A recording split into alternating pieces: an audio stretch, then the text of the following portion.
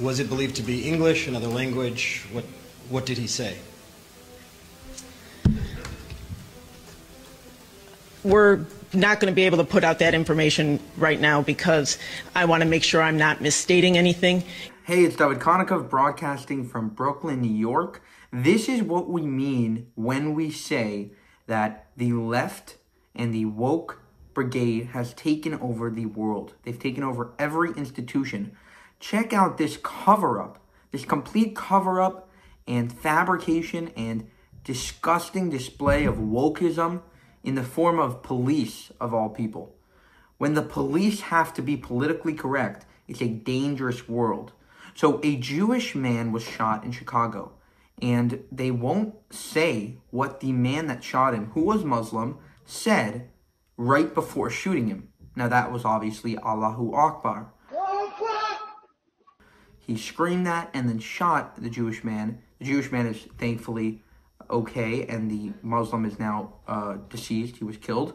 But essentially, the police, in this video, you're going to see how the police refuse to answer what the assailant, the attacker said right before shooting this Jewish man.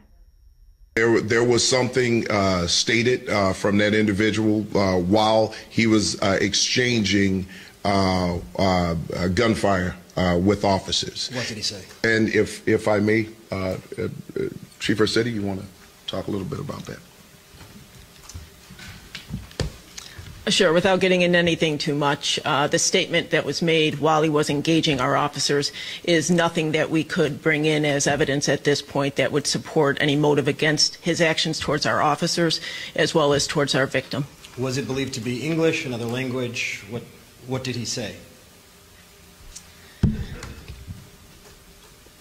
We're not going to be able to put out that information right now because I want to make sure I'm not misstating anything, and so we can coordinate through the Office of News Affairs, because I am certainly not going to misspeak and have there be any misunderstanding about the statement. So as appropriate, we will get that information out through News Affairs. And then, is the suspect a resident of Chicago? Is the suspect a citizen of this country? That is still under investigation right now. Right now, we're trying to identify a valid address. So we're still working on that information right now.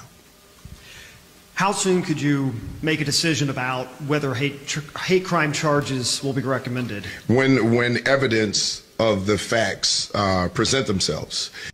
Really unbelievable. The more I watch it, the more I just can't believe it. It really shows the absolute takeover of every single university, every single government institution is corroded with this wokeism and Islamophobic. It's Islamophobic to point out the facts and the anti-truth narrative that's spreading all over America. For more, subscribe to the channel. If you want to help us make more of these videos, you can go to buymeacoffee.com/JewishUncensored.